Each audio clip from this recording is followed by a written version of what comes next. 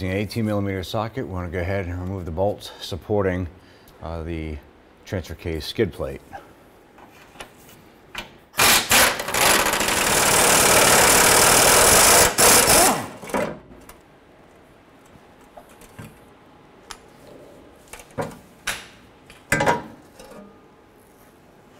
You want to get into the fuse box, you want to locate the fuel pump relay.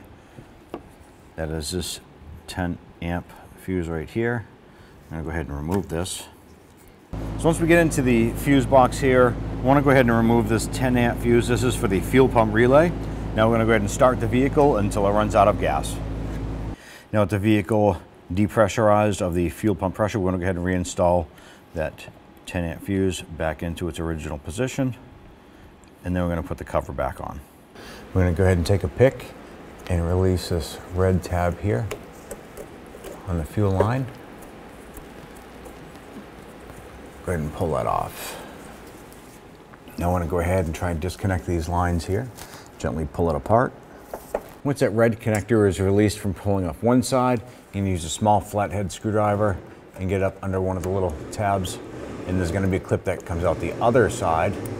So you're going to go ahead and release one of these little ears here, and then go up on the other side and pop that side out. Okay, using a pick or a flathead screwdriver, you can go ahead and release the other black clip from the other side. You should now be able to separate this line here. Use a pick and release this little clip right here. You'll push it on both sides.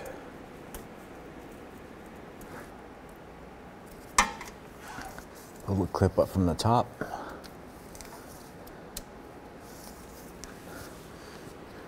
And we're going to go ahead and disconnect the line. Using a 7mm socket, we want to go ahead and remove this clamp. We want to go ahead and separate this fuel hose here.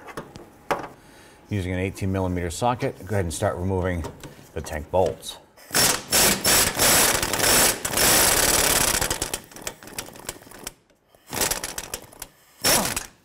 Make sure you have the tank supported before you do this.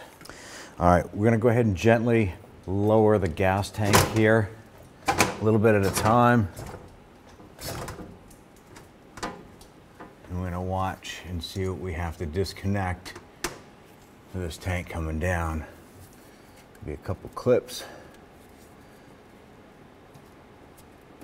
Want to go ahead and release these.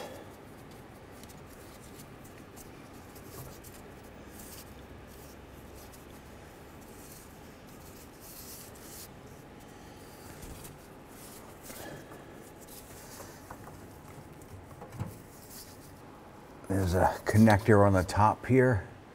I'm going to go ahead and remove the electrical connector from it. There's a little retainer clip on the top. You're going to lift up with your finger and work that connector loose. There's a blue clip on the back here. I'm going to go ahead, you might be able to just use your fingers and pull up on each side of it and lift up on that clip. I'm going to go ahead and work this switch out.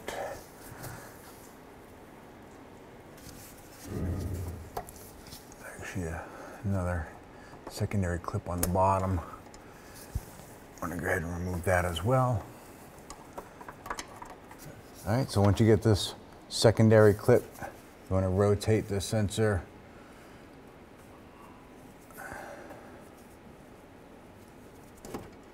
and it'll slide off. We're now going to go ahead and remove the clip from this hose right here and pull this off, and we're going to go ahead and remove the clip from the one behind it and pull that hose off. We do go ahead and loosen this clamp right here for the fill tube. We're going to go ahead and pop this off here. I'm going to go ahead and try and manipulate this tank to come on down a little bit further. Some of the fuel lines run along here. You want to go ahead and pop these out of the tank retainers and do this the whole length back. So these clips, I've been using a pick to open up the back side of it and remove the clip. You can also press right on the middle of this, right where the black button is right there, push it in, grab the other side, and it will simply pull apart like that. So you want to do that to the rest of those connectors.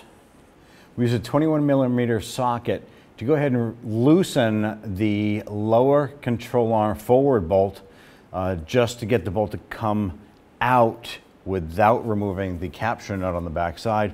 This allowed for the tank to start to lower. I'm going to try and remove this connector right here. I'm going to go ahead and release the red locking clip.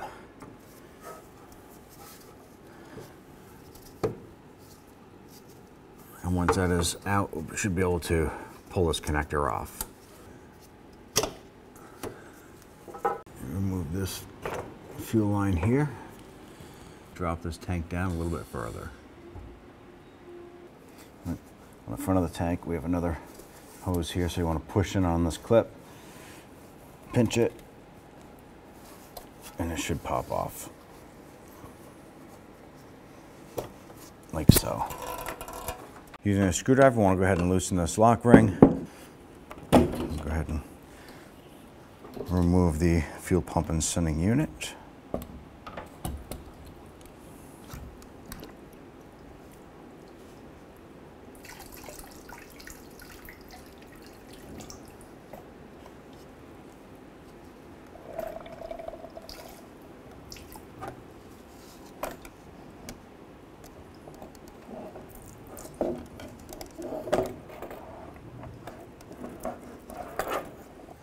We're now going to want to go ahead and remove this clip off this rod.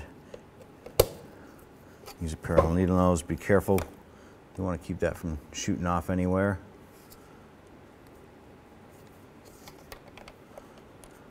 So we're now going to go ahead and try and open up these clips right here.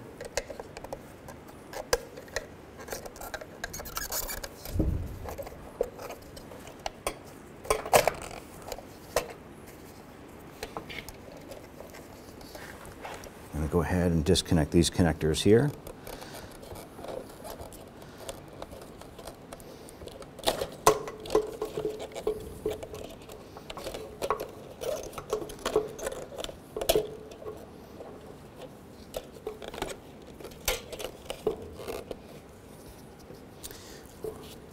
I'm going to release this clip here.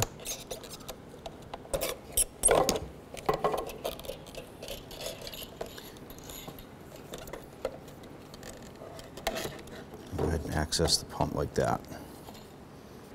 All right, now we're going to go ahead and open up these clips right here. Pop that out.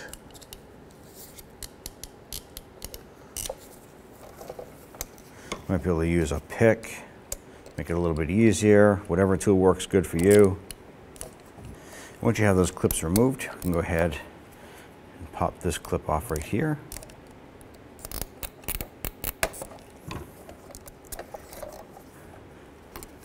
And release this one as well.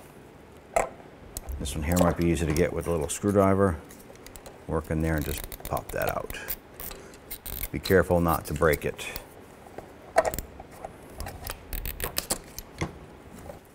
You can use a pair of needle nose pliers, grab the bottom of the pump and wiggle that out.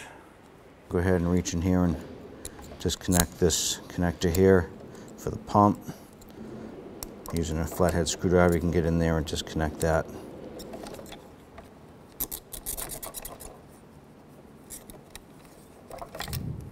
Got the pliers, and you can go ahead and pull that motor out.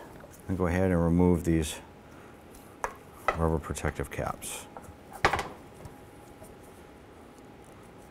Swap over the retainer seal, put that on there, and go line this back up.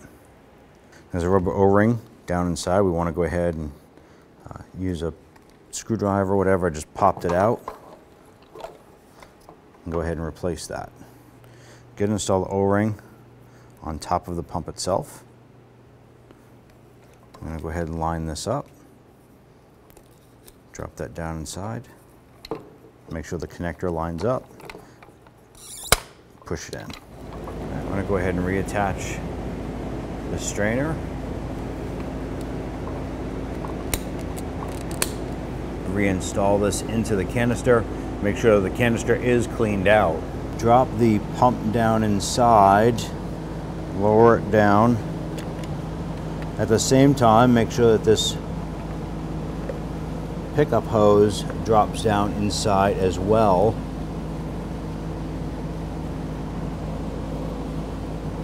You want to get your connector lined up.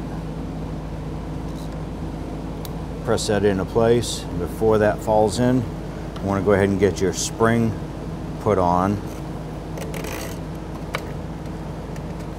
Get this lined up. So once things are close to being in, which we want to do now, is reconnect these connectors to the top here. These are specific, so they should only go in one way with the notches. Work the pump down into place. Next is getting your rods to fit through, and go ahead and put your retainer lock ring back on. Get that clip to sit in place. Maybe use your needle nose pliers or a screwdriver. Snap that on. Reinstall the O-ring.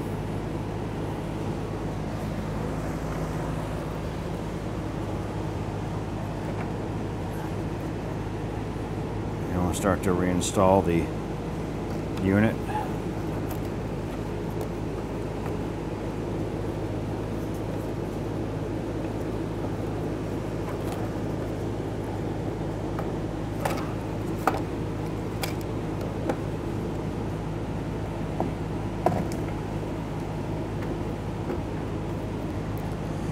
Go ahead and press the sending unit down into place. Put your lock ring down. Once the lock ring is on, go ahead and tap it in, lock it into place. Go ahead and reconnect the electrical connector here. Push that onto the clips, and then push the red lock tab over. Now we're going to go ahead and connect the fuel line here. Push that on and get your lock pushed down into place.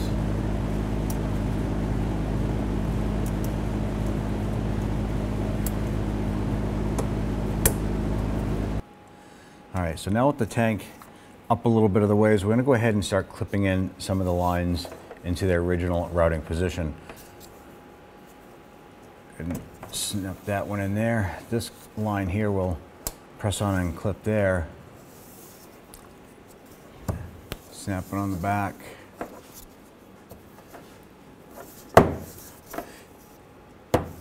And go ahead and start reconnecting the main fuel fill tube.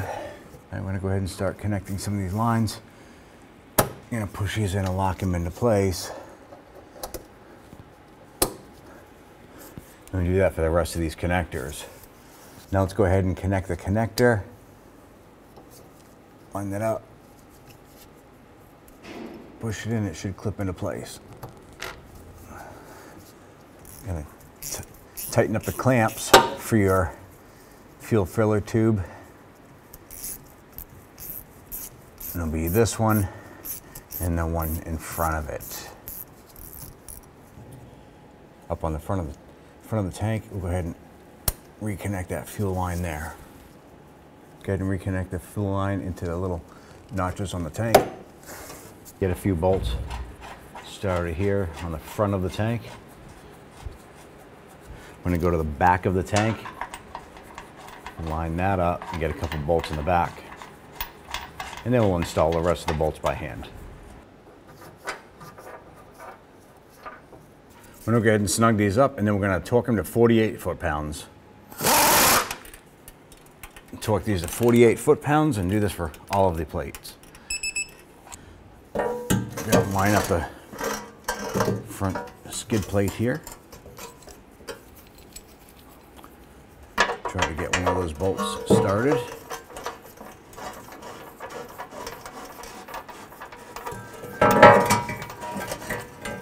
Go ahead and get the other one started here. plug to the back and get these 4 started. Torque these 4 bolts to 48 foot-pounds.